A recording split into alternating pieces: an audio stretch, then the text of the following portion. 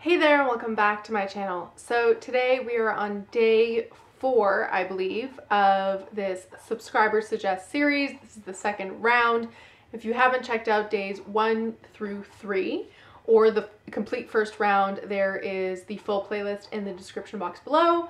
But today's video is actually a kind of spin on one of your suggestions, and it was actually Ashley Lowe, so I hope you're watching. You suggested this video such a long time ago, maybe you don't even remember now, but it was basically a kind of if you had to restart your collection type suggestion. Yours, I think, was based on a video you'd seen that had a price limit and was based in categories, and basically I just ignored the price limit and went based on the categories. So I have 2 for niche, 2 for designer, 2 for kind of like clothing store fragrances, or designers, but not like Dior, Chanel. Designers of just high street or regular clothing stores. And then 2 celebrity scents as well. And the main things I tried to do, I think, is that none of these are discontinued fragrances, because that would really change the game. There would be a whole bunch of fragrances that I would try to get my hands on that are discontinued if I had to restart my collection, which just the thought of that gives me anxiety. But I think for the most part, I think at least all of them except for one of the celebrity scents, I'm not sure if it's discontinued.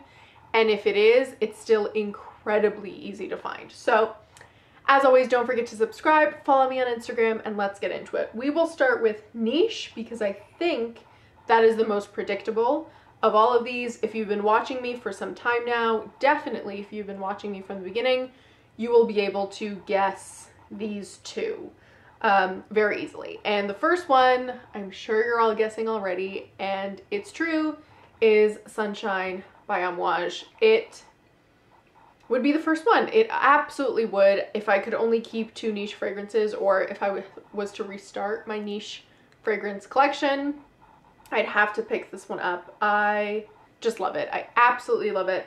I'm actually not wearing fragrance today yet, so I'm gonna wear it now. And I especially love this fragrance in fall and winter and colder weather. I just think the sweet tobacco and the osmanthus, and it's just, I don't know, there's something about it. It's darker, it's richer, and I know a lot of people like to wear it in spring and summer because it's called Sunshine, but to me it's a lot darker of a fragrance, and it's kind of smoky, but it's the best white tobacco ever. It's a really, really stunning fragrance.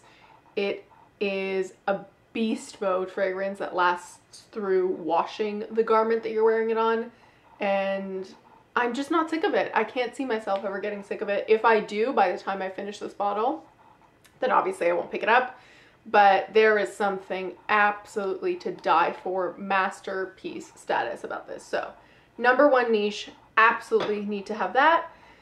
And then the second one, again, I think it's so predictable, I would have to get this one again, is Bal d'Afrique. This is just me. It's me in a fragrance. It absolutely encapsulates so many parts of me. It is fresh, it's got violet, it's floral, but it's, you know, citrusy, and it's clean, but it's not too laundry-like. There is something so special about this fragrance. I know there's been, I think it's like Zara made a dupe of this, which I never tried, that some people loved, and I still think it's really unique. I think it's a really simple, unique fragrance, and I still remember it was, again, just like Amouage, it was one of those love and intoxicatingly unbelievable experiences. When I first smelled it, I was like, this is it. I cannot believe I don't have a fragrance like this, and I absolutely need it. So Bal d'Afrique, I'd have to rush out and get as well. Now we go into designer fragrances. And I'm not saying I cheated with the first one, but it is the exclusive line of a designer, so I'm counting it as a designer fragrance because it's not a niche house, but it is the exclusive line. I'm sure you guys are probably guessing already which line it is, and it is Maison Lancôme. And I kept thinking, which one would I have to purchase first? And it was between 2 that I was going back and forth. and I decided to go with Parfait de Rose. This is a beautiful, again, very beast mode powdery rose. It's very warm and inviting and feminine. And I admit, the other one that I was gonna decide between was Roses Barbarenza, and it's a close second.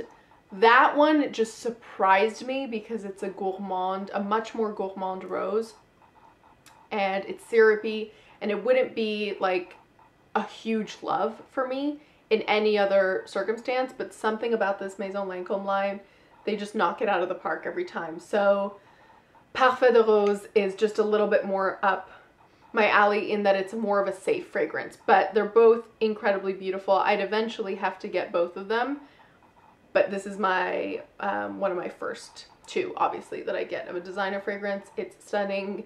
This also, along with Armoire Sunshine, will last you forever, and you can definitely overspray this, even for someone like me. And then the second designer fragrance is actually by Dior, and that's Hypnotic Poison. I have the Eau de Toilette. I'd probably either get the Eau de Toilette or Eau de Parfum. I'm not really sure if I had to repurchase. I just happened to find the Eau de Toilette when I picked this up for a really good deal, so I picked it up.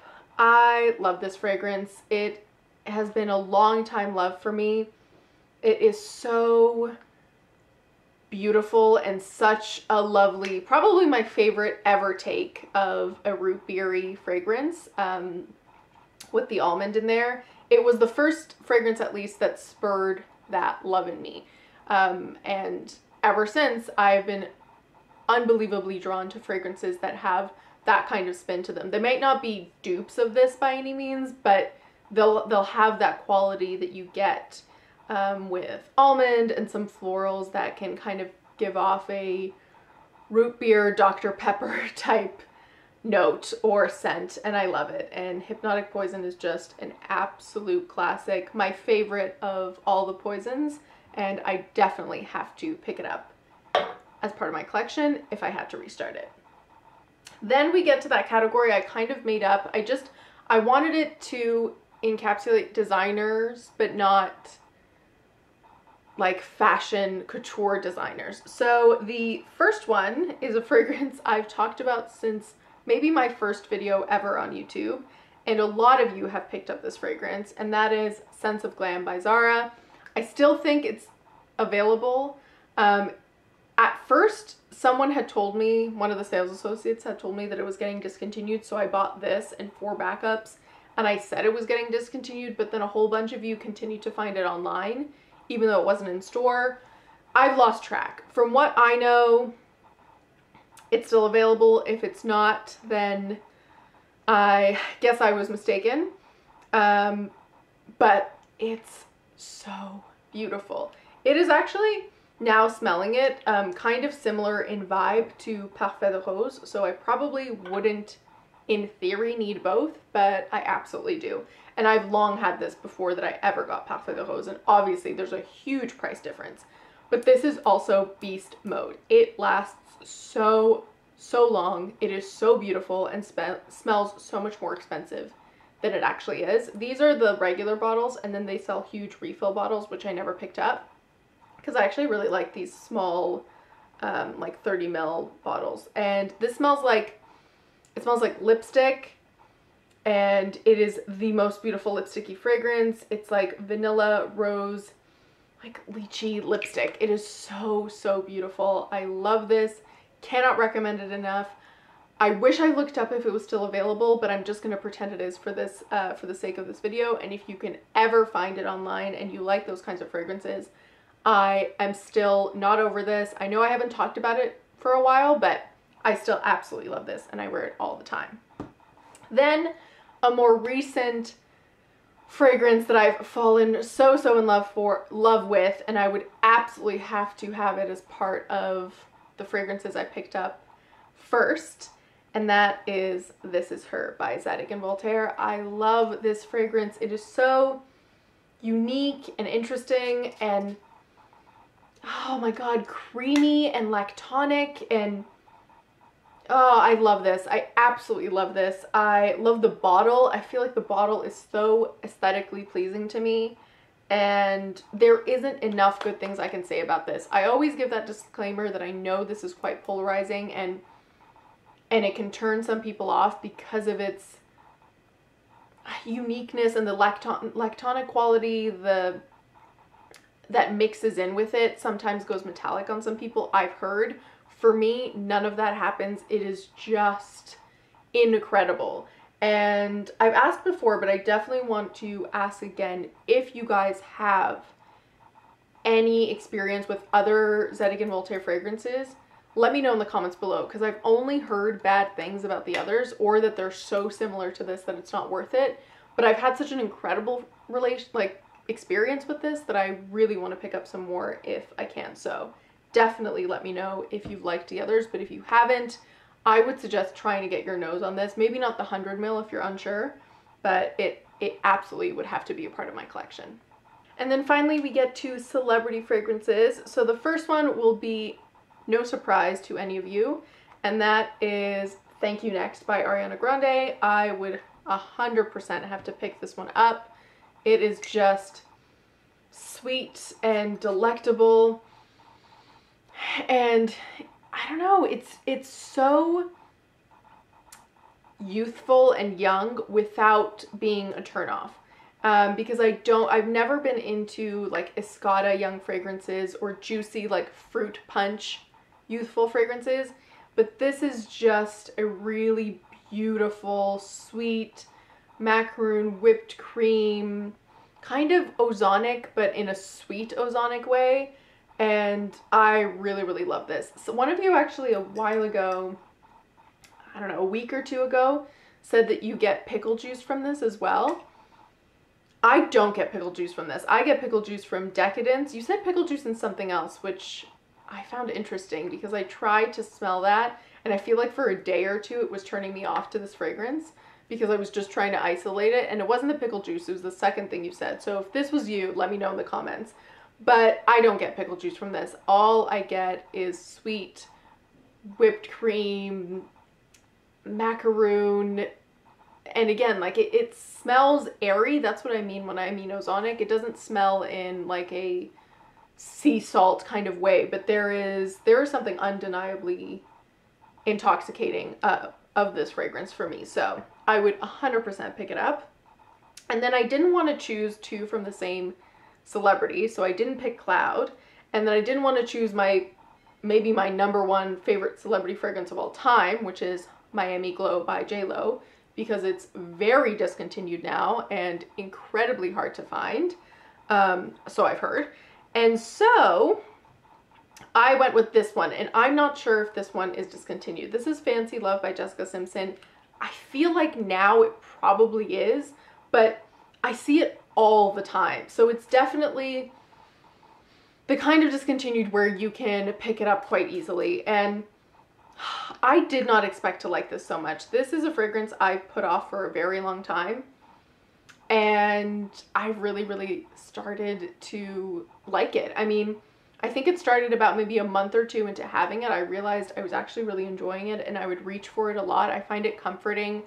I find it quite soft, and yet it has great lasting power. It doesn't necessarily have sillage where someone is smelling you from a very, very far distance, but the personal kind of like bubble and sillage that it creates is actually quite strong. And I don't have a whole lot of celebrity fragrances that are not discontinued. A lot of them are either discontinued or I'm not a fan of them that much anymore, where I rush out to repurchase. So it made the list quite low of what I could pick from. And honestly, if I wasn't going to have that rule where it would be okay to have two from the same celebrity, I probably would get Cloud over Fancy Love, because I do prefer Cloud to Fancy Love. But there is genuinely something undeniably really nice about Fancy Love. And Taylor by Taylor Swift, which I also own, has a quality of this as well, where it's kind of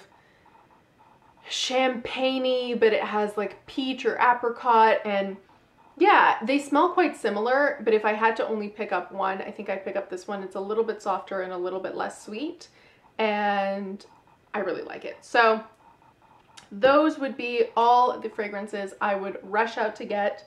The first 8 at least, 2 per category, that I would rush out to get if I had to restart my collection. As this is like my own spin on this type of video, I actually will tag 3 people. I'm going to tag 3 people that make videos in the description box below, so make sure to check that out. But of course, if ever you guys make videos, let me, you know, just run with this and make your own versions of this video. And for you guys watching, let me know which ones you pick up in the comments below. And don't forget to tune in tomorrow for the next video in this subscriber suggest series, and I'll see you next time. Bye.